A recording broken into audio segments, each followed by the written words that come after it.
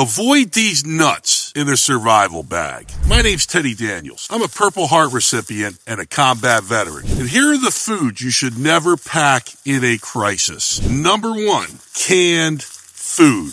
Sure, canned goods may have a pretty long shelf life, but they're way too heavy and bulky in a survival scenario. See, when a crisis hits, you can be on your feet all day trying to find a safe place to shelter. And the last thing you want is to be weighted down. Number 2, salty snacks. Some people recommend snacks like nuts because they're calorie dense, but do not go for salted nuts. Folks, they can dehydrate you. And in a crisis, you'll never know when you'll next find a reliable source of water. Number 3, high odor foods. If you need to bug out in the wilderness, it won't be like when you go camping. And there are bear boxes to protect your food, which means even though food like jerky is recommended when you're hiking, it could actually put you at risk in a crisis. Here's why. It's because jerky is a high odor food, so it can attract bears and other wildlife when you lay down to sleep, meaning a wild animal could run off with all the food that you've prepared to keep your family safe. So, what foods do I recommend you put in your bug out bag? Well, I've just released a report showing you the exact foods I've stocked up on. These foods could well save your life in a crisis. Click the button below to watch the video now.